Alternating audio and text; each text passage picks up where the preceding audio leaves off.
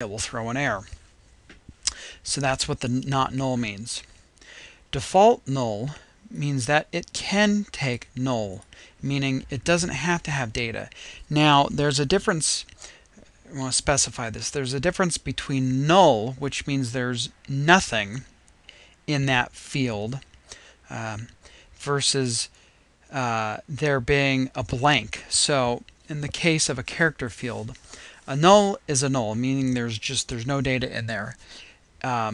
Blank meaning like if you had on this character field here, if I did a default, let me back up here. If I did not null with default like that, okay,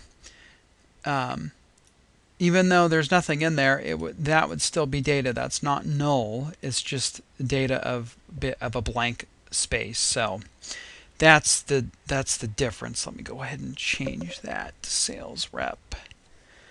Character 2 default null, and back all that out. So that's the difference between null and not null. So in this field here, the sales rep field, to length, and it can be null, meaning it doesn't have to have data.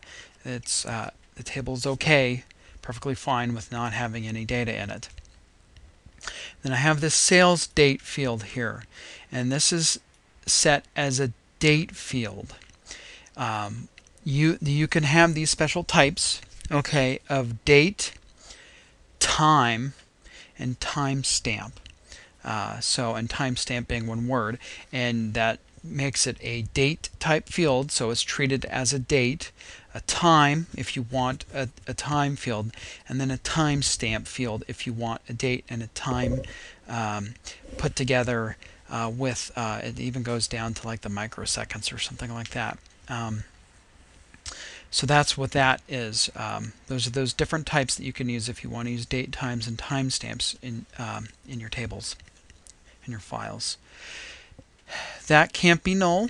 Okay, so there's got to be something in it. And then now here I've set a default. So I didn't have to use, and I'm kind of using a special feature here, which is just saying, okay, it can't be null, but if you don't pass it any data, it's going to default in the current date.